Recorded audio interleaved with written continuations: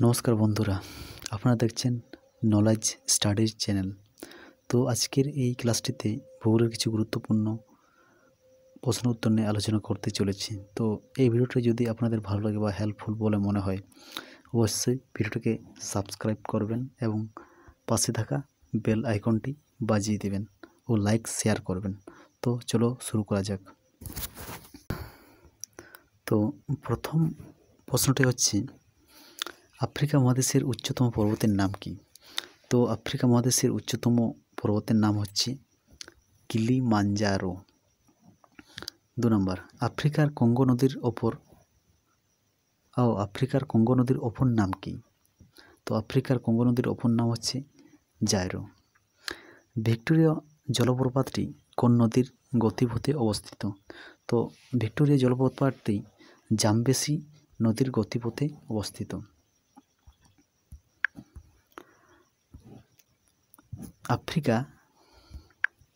আফ্রিকার কোন নদীটি নিরক্ষরেখাকে দুবার অতিক্রম করেছে? তো আফ্রিকার যে নদীটি নিরক্ষরেখাকে দুবার অতিক্রম করেছে সেটি হচ্ছে কঙ্গো নদী। পশ্চিম আফ্রিকার প্রধান নদী কোনটি? তো পশ্চিম আফ্রিকার প্রধান নদী হচ্ছে নাইজার। আফ্রিকা মহাদেশের অন্তর্বাহিনী নদী কোনটি? তো আফ্রিকা মহাদেশের অন্তর্বাহিনী নদী হচ্ছে সারি। ভেল্ড কি? তো ভেল্ড হচ্ছে আফ্রিকার উষ্ণ নাতিশীতোষ্ণ মণ্ডলের তৃণভূমি। ভেল্ড হচ্ছে আফ্রিকা উষ্ণ নাতিশীতোষ্ণ মণ্ডলের তৃণভূমি। এলিফ্যান্ট ঘাস কোথায় দেখা যায়? তো এলিফ্যান্ট ঘাস দেখা যায় আফ্রিকার সাভানা অরণ্যে। সাভানা শব্দের অর্থ কী? সাভানা শব্দের অর্থ হলো বিস্তৃত তৃণভূমি। দক্ষিণ আফ্রিকার তৃণভূমির নাম কি? দক্ষিণ আফ্রিকার তৃণভূমির নাম হচ্ছে প্রেইরি। 11 নম্বর প্রশ্নটি হচ্ছে নীল নদ কোথায় পড়েছে?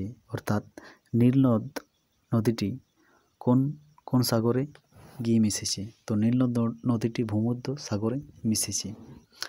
হোয়াইট নীলের অপর নাম কি? হোয়াইট নীলের অপর নাম হচ্ছে বার-এল গজর।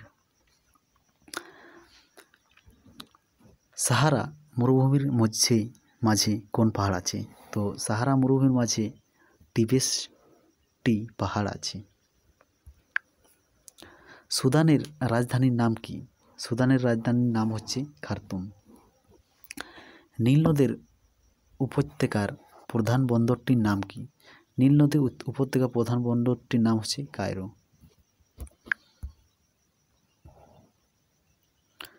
নীল নদ অববাহিকায় কোথায় লৌহ ইস্পাত শিল্প গড়ে উঠেছে? তো নীল নদ অববাহিকার হেলওয়ানে লৌহ ইস্পাত শিল্প গড়ে উঠেছে। মিশরের দ্বিতীয় শ্রেষ্ঠ শহর ও সমুদ্র বন্দর কোনটি? তো মিশরের দ্বিতীয় শ্রেষ্ঠ শহর ও সমুদ্র বন্দর হচ্ছে আলেকজান্দ্রিয়া। পৃথিবীর উষ্ণতম স্থান কোনটি? তো পৃথিবীর উষ্ণতম স্থান হচ্ছে লিবিয়ার ওজিজিয়া। এখানে তাপমাত্রা হচ্ছে 58.7 ডিগ্রি সেলসিয়াস। তো মিশরের প্রধান অর্থকরী ফসল কি? মিশরের প্রধান অর্থকরী ফসল হচ্ছে কার্পাস। এর্গো কাকে বলে? তো এর্গো হচ্ছে বালুকাময় মরুভূমিকে এর্গো বলে। শীতকালে সাহারা থেকে মিশরের দিকে বইতে থাকা বায়ুকে কি বলে? তো শীতকালে সাহারা থেকে মিশরের দিকে যে বায়ু প্রবাহিত হয় তাকে সিরোক্কো বলে। ওয়াদি বলতে কি বোঝায়? ওয়াদি বলতে মরুভূমির শুষ্ক নদী উপত্যকাকে বোঝায়। 23 নম্বর প্রশ্ন, সাহারার আয়তন কত? তো সাহারার আয়তন হচ্ছে প্রায় 68 লাখ বর্গ কিলোমিটার। ইটাটিয়া শৃঙ্গ কোন পর্বতে অবস্থিত? ইটাটিয়া শৃঙ্গ ব্রাজিলের মন্টিকুয়া পর্বতে অবস্থিত। সাহারা মরুদ্যানের প্রধান কৃষিজাত পণ্য কি? তো সাহারা মরুদ্যানের প্রধান কৃষিজাত পণ্য হচ্ছে ধান। সাহারা মরুভূমির প্রধান খনিজ সম্পদ কি? তো সাহারা মরুভূমির প্রধান খনিজ সম্পদ হচ্ছে তেল।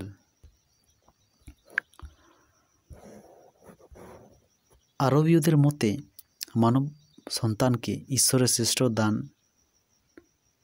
কি? তো আরবীয়দের মতে মানব সন্তানকে ঈশ্বরের শ্রেষ্ঠ দান কি? তো তাদের মতে মানব সন্তানকে ঈশ্বরের শ্রেষ্ঠ দান হচ্ছে উট।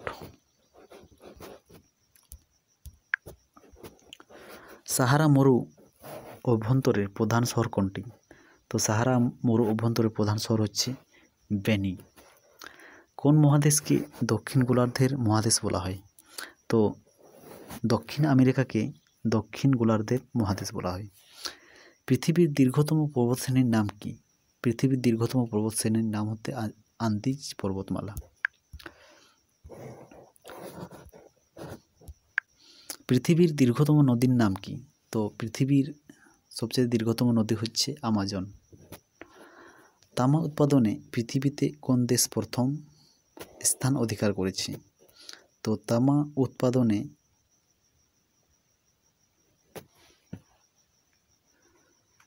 পৃথিবীতে প্রথম স্থান অধিকার করেছে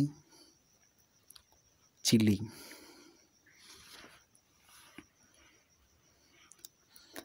দক্ষিণ আমেরিকা মহাদেশের অপর নাম কি? তো দক্ষিণ আমেরিকা মহাদেশের অপর নাম হচ্ছে লাতিন আমেরিকা। পৃথিবীর দক্ষিণতম বড় শহরের নাম কি? তো পৃথিবীর দক্ষিণতম বড় শহরের নাম হচ্ছে দক্ষিণ আমেরিকার পুন্তা আরেনাস। দক্ষিণ আমেরিকার পুন্তা আরেনাস।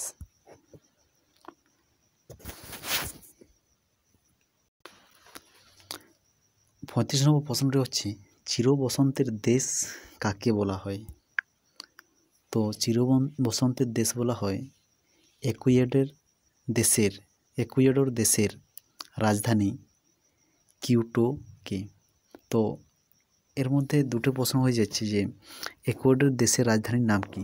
তো একুয়েডর দেশের রাজধানীর নাম হচ্ছে কিয়োটোকে। ও চির বসন্তের দেশ বলা কাকে বলে?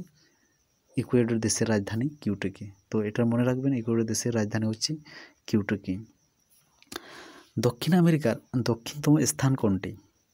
দক্ষিণ আমেরিকার দক্ষিণতম স্থান হচ্ছে হর্ন অন্তরীপ। পৃথিবীর উচ্চতম হ্রদ কোনটি? পৃথিবীর উচ্চতম হ্রদ হচ্ছে দক্ষিণ আমেরিকার টিটিকাকা। এস্টেনসিয়া কাকে বলে? এস্টেনসিয়া পম্পাস অঞ্চলের বিস্তীর্ণ চারণ ক্ষেত্রকে এস্টেনসিয়া বলে। ব্রাজিলের মালভূমি ও আন্দিজ পর্বতের মধ্যে কোন মালভূমি আছে? ব্রাজিলের মালভূমি ও আন্দিজ পর্বতের মধ্যে মতো গ্রাসো মালভূমি আছে। দক্ষিণ আমেরিকার সর্বোচ্চ পর্বতশৃঙ্গের নাম কি? তো দক্ষিণ আমেরিকার সর্বোচ্চ পর্বতশৃঙ্গের নাম হচ্ছে আকাঙ্কাগুয়া। দক্ষিণ আমেরিকার মহাদেশের দক্ষিণে অবস্থিত দ্বীপটির নাম কি? দক্ষিণ আমেরিকার দক্ষিণে অবস্থিত দক্ষিণে অবস্থিত দ্বীপটির নাম হচ্ছে টিয়েরা ডেল ফিউগো। দক্ষিণ আমেরিকার কোথায় মরুভূমি দেখা যায়? তো দক্ষিণ আমেরিকার পেরু ও উত্তর চিলিতে আটাকামা মরুভূমি দেখা যায়। উত্তর আমেরিকা ও দক্ষিণ আমেরিকাকে কার মাধ্যমে আলাদা করা হয়েছে? উত্তর ও দক্ষিণ আমেরিকাকে পানামা খালের মাধ্যমে আলাদা করা হয়েছে। পৃথিবীর সর্বোচ্চ আগ্নেয়গিরির নাম কি? তো পৃথিবীর সর্বোচ্চ আগ্নেয়গিরি হাওয়াই দ্বীপপুঞ্জের মৌনা লোয়া। ক্যাম্পস কাকে বলে? ক্যাম্পস হচ্ছে মধ্য ব্রাজিলের সাভানা বনভূমিকে ক্যাম্পস বলে। মরুভূমিকে ক্যাম্পস বলে। সাহারার সবচেয়ে উষ্ণ শৃঙ্গ কোনটি? সাহারার সবচেয়ে উষ্ণ শৃঙ্গ হচ্ছে মাউন্ট টুসিকি। ব্রাজিলের উচ্চভূমি অঞ্চলের সবচেয়ে বড় শহরটির নাম কি? তো ব্রাজিলের উচ্চভূমি অঞ্চলের সবচেয়ে বড় শহরটির নাম হচ্ছে রিও ডি জেনেইরো। তো পৃথিবীর বৃহত্তম মরুভূমির নাম কি? তো পৃথিবীর বৃহত্তম মরুভূমিটির নাম হচ্ছে সাহারা মরুভূমি। এটা সবাই জানে যে সাহারা মরুভূমি। আমাজন নদী দিয়ে সমুদ্রগামী জাহাজ কোন শহর পর্যন্ত যাতায়াত করে? তো আমাজন নদী দিয়ে সমুদ্রগামী জাহাজ কোন শহর পর্যন্ত যাতায়াত করে? তো আমাজন নদী দিয়ে সমুদ্রগামী জাহাজ মানাউস শহর পর্যন্ত যাতায়াত করে। পৃথিবীর দুর্গমতম ও বৃহত্তম ক্রান্তীয় বৃষ্টি অরণ্য অঞ্চলের নাম কি? তো পৃথিবীর দুর্গতম ও বৃহত্তম ক্রান্তীয় বৃষ্টি অরণ্য অঞ্চলের নাম হচ্ছে সেলভা অরণ্য। তো বন্ধুরা, আজকে এই পর্যন্তই। তো আশা করি ভিডিওটি ভালো লাগলে লাইক করবেন, শেয়ার করবেন ও আমাদের সাথে থাকবেন। তো আজকে এই পর্যন্তই। Bye bye.